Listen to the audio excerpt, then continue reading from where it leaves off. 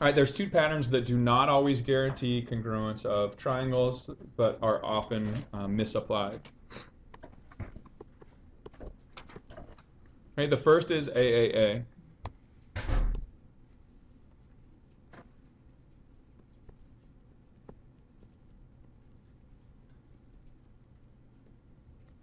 Okay, so AAA is really easy to disprove or to find a counterexample.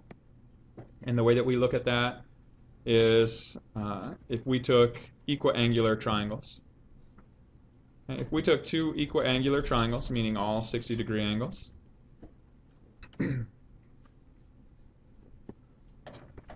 is there any guarantee that these are going to be the exact same size? No, they could be different sizes, right? You can enlarge or reduce them.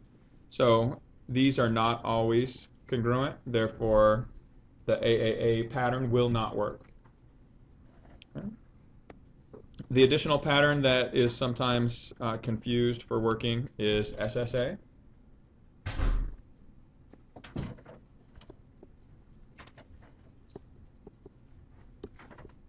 Side-side angle.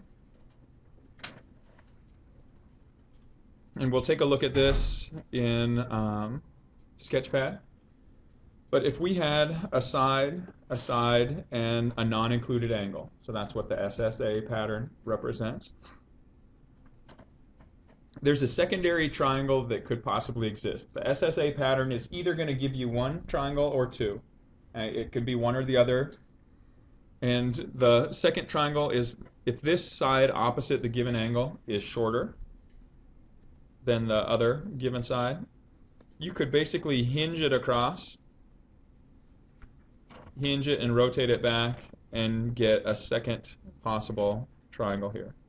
So everybody see how I have two different triangles here, a dark blue and a light blue. Okay, so if I were to label these, I have triangle ABC. That's one triangle with the set of information that is side, and angle that are equal to a second triangle, ABD, that has the same side, and angle. However, those are not two congruent triangles. So the pattern of SSA does not work either.